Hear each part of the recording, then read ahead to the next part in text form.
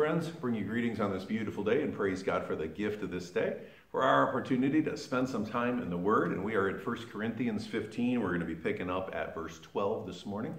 And praise God that we can be together and dig into the Word where it may continue to shape our lives. In the beginning of chapter 15, Paul began talking about the gospel that he preached, and that of first importance, he wanted them to know that Christ had died for their sins, that they've been saved through him.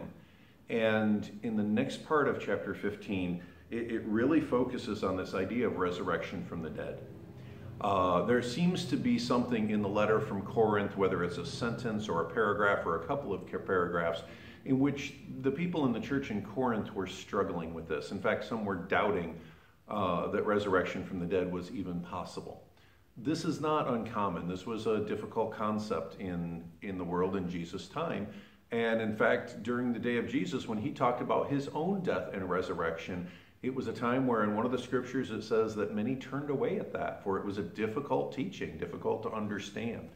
And so here we are after the resurrection of Christ, and Paul is teaching those who haven't even been raised in the Jewish religion, but rather are those who are apart from it, those who are in Corinth. And they're struggling with this concept too. And so while Paul planted the gospel and made this proclamation that in Jesus Christ there is salvation, they're struggling with this element of resurrection from the dead. That we are raised to life with Christ. And we're going to dig into that. We're going to hear Paul's argument. And I got to warn you, Paul at some points is kind of known for saying something, saying it again in a little bit different way, in a way saying that he said it and then saying it once more.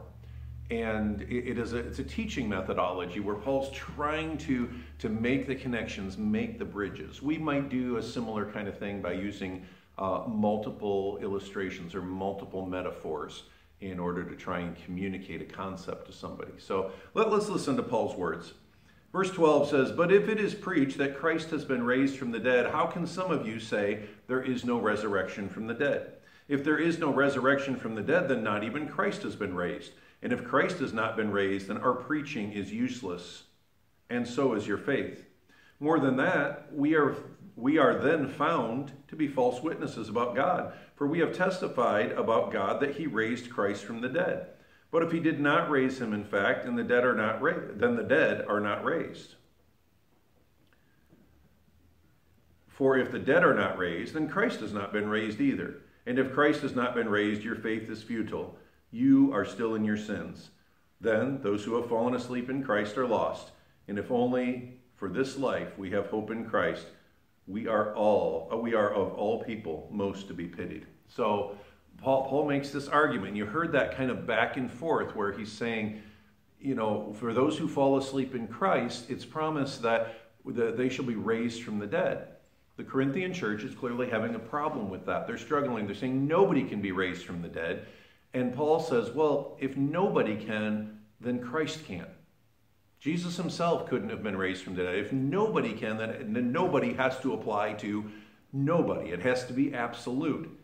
And if Christ isn't raised, then you've put your trust, you've put your faith in one who can supposedly save you from your sins, but didn't do what you're putting faith in.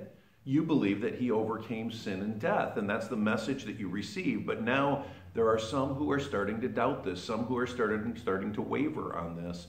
And Paul's saying, if that's the case, if you want to argue that there is no resurrection, then Christ hasn't been raised, and then everything that you've believed has to be a false foundation. You can hear his argument. Paul's basically arguing much like a philosopher would argue. And that's something that would have been highly respected by the people in the church in Corinth. These were very learned people. And so Paul takes on this approach. Let's go on with verse 20. I do like verse 19. It says, if only for this life we have hope in Christ, we are of all people most to be pitied. If we have put our trust in Jesus Christ and then we say there's no resurrection from the dead, then we're saying he hasn't conquered anything, that he can do nothing to affect our sin, and we're believing in something that has no power, and everybody ought to look at us and pity us that we've been so foolish. And verse 20 says, "But Christ has indeed been raised from the dead as the first fruits of those who have fallen asleep. For since death came through a man, the resurrection of the dead comes also through a man. For as in Adam all die, so in Christ all will be made alive. But each in turn, Christ, the firstfruits, and then, when he comes, those who belong to him.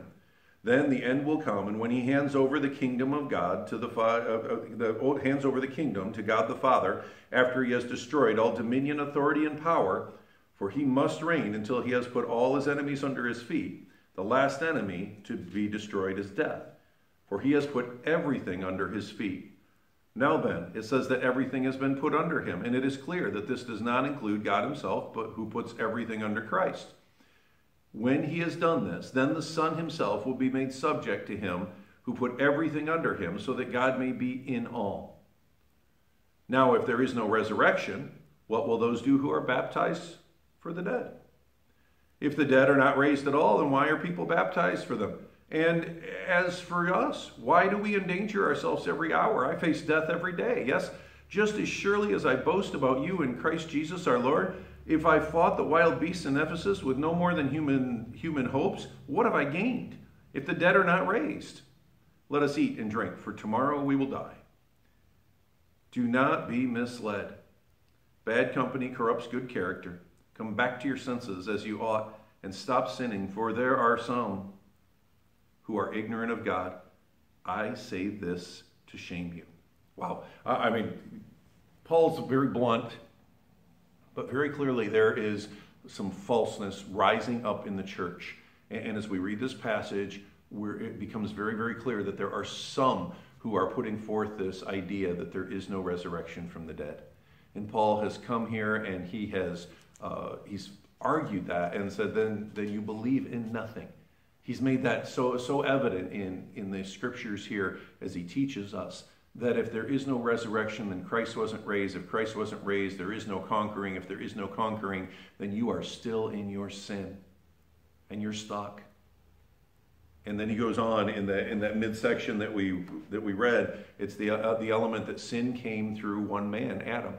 In other words, Adam broke that covenant with God, and ever since we have been sinning. We live both with that original sin, that original walking away from God, turning from God, not trusting from God, and we live with our sins that we commit.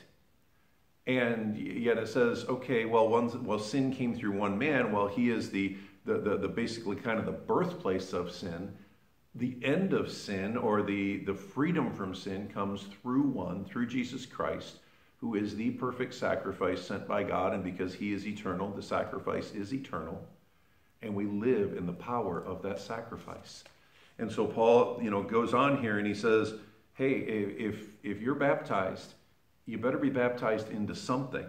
And Paul talks about his own life. He says, I endanger myself every day. Me and the other apostles, we endanger ourselves every day to spread the word. Would we really do this for something that is false?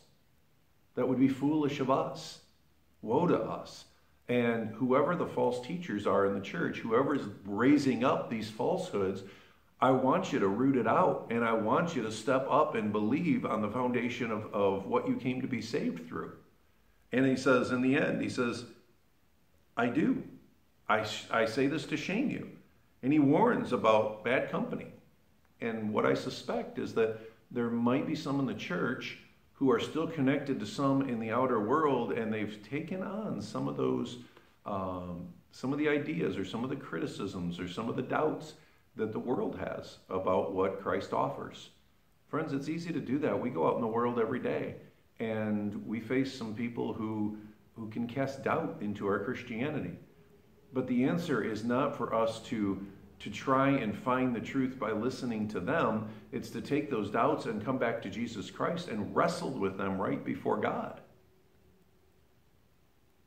I think sometimes we try to take doubts and reason them by worldly reasoning. And we need to do that reasoning in here. We need to do that reasoning with the Bible as our source book, as the one book that we turn to, and we say, well, does this make sense in light of what God has said? So let us be a people who never waver into the worldly ideas that Christ that Christ is not real, that God is not real, that Christ did not rise from the dead, that there's nothing he can do about sins.